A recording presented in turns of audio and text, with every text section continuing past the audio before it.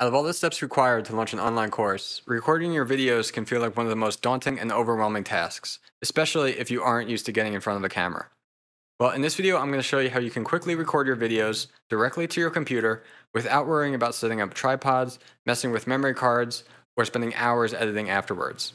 All thanks to one simple, free piece of software.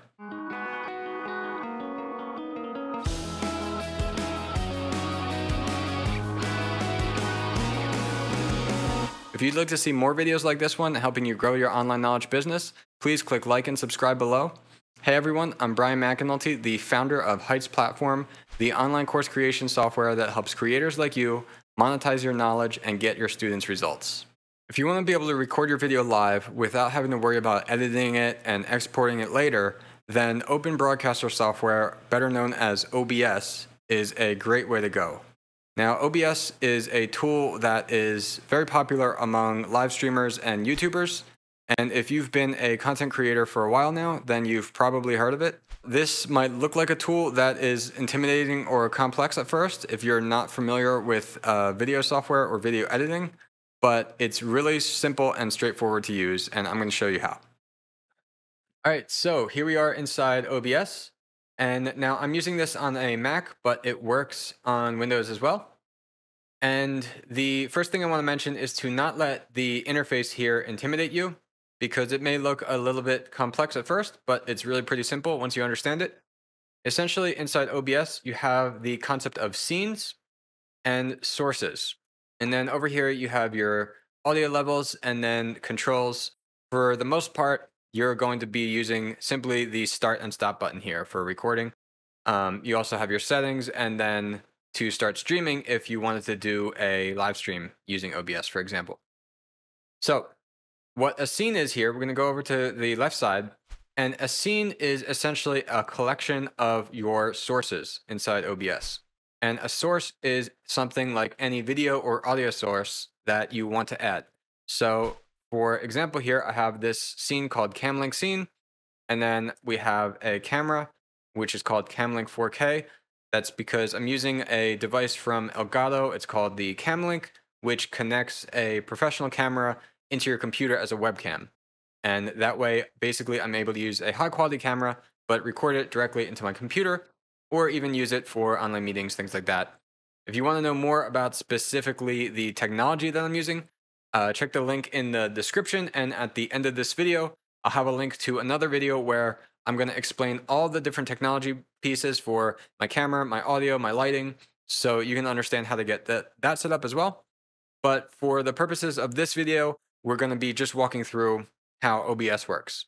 So we've got our camera set up here. We have our audio set up, and we have optionally things like you can add an image. So here we go. We have a logo we could turn on and off if you wanted to add a logo. If you wanted to add some other kind of image, border, or effect around your video, you could do that with OBS. So if you go into here, you'll see these are all the sources that we can create. So you could add another camera if you had multiple cameras plugged in. You could add things like a source from your display. Probably the most common sources you're going to have here is simply your camera and then your display capture for recording a part of your screen, for example. So most commonly, you'll have something like your camera scene, which is what we have here. And then you might create a second scene like this one for a screen recording capture. And you'll notice as I switched to this scene, we actually had a transition that happened. That's one of the features of OBS. If you have a video editor help you create a transition, or if you want to just use a fade transition, you could do that as well. And then you can have that trigger whenever you switch a scene here with your mouse. Now, what I'm showing here is just a web browser, and we can scroll through that and use that as normal. Basically, this is capturing a specific Google Chrome window on my computer. You don't see it here on this video because OBS we're showing on my one screen, but I have a second screen with just Google Chrome on it, and that is what OBS is recording as the source. Now, if you only had one screen, you could just have your browser window or whatever you want to show right next to you there on OBS to be able to record that along with your camera. And again, you don't have to show your camera in a separate scene like this. You could turn that off. You could resize it, move it around, anything you want. And besides options like I showed that we had that transition when we switch between the scenes, you could even do something like create a little intro sequence for yourself where you start recording, you trigger your intro, and then you switch that to your camera once you're ready to start talking. And that is really the power of OBS, being able to create these different scenes. You could even have one, let's see, we have a second camera right here that you can switch between multiple camera angles. And you're doing all of this live. So you don't have to have a video editor or worry about any complexities in your setup. Once you have those couple scenes created, all you have to do is toggle between them and you're good to go. And one of the things that I'm also going to explain in my separate equipment video is how you can toggle between these easier, because it's not too hard to just click your mouse and switch between them. But if you're focusing on recording your video, you might not want to have to bring up this OBS window here and have to look at your screen to do that. So there's actually a device that's very popular called the Elgato Stream Deck. And that is what I use as well. It's just a small little box that sits on your desk, and it's got a couple little buttons on it, which you can assign to anything you want.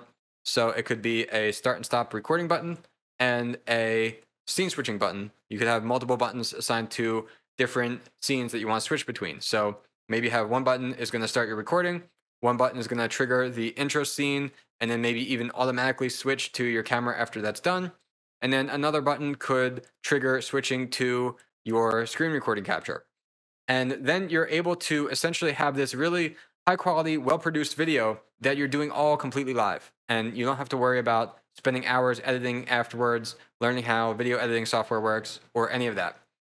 And now the main benefit here is that you have the ability with OBS to just sit down and start recording. You can forget about the technology hassle of everything, the setup of everything, and you're able to take that task list that you have of that video that you need to make, and instead of it becoming something that you keep putting off because it takes so long to get set up, it takes so long to complete it, you can simply sit down and hit record and you're good to go. Now, if you do want to, over time, add a little bit more to your setup and improve it, you could do things even like add effects live inside your OBS setup. So here, if we go to my camera, click on filters, you'll see you can add something called a LUT, which is basically a color profile that's going to apply over your video. And instead of saying, well, you know, I used OBS to record my video and I didn't have to go and edit different clips together, but I want to make everything look a little bit nicer or adjust the colors on it. Well, now you can do that also right inside OBS. So you don't even have to bring your video into a third-party software after to do something like adjusting the color or the brightness of your video, for example. And you can do the same thing for your audio. Let's say you want to add like a noise reduction or a compressor to your microphone that you're recording. You could do that as well. But again, I'd urge you not to worry about that stuff right away. Simply just get set up and start using this to start recording faster, because that is the end goal here. We don't want to be messing with technology so much that we never actually get our videos finished. And so that's the goal here. We want to create a really simple setup for ourselves that you can sit down, you hit record, it's saved right to your hard drive, and then you're all ready to go. You can simply upload that right to wherever you need it. I hope this video was helpful. If you want to see all the equipment that I use to record my videos, specifically how my lighting's set up, what type of camera I use, how my audio works, then check out this next video and you can learn how to mimic a similar setup for yourself to be able to record your videos quickly and easily.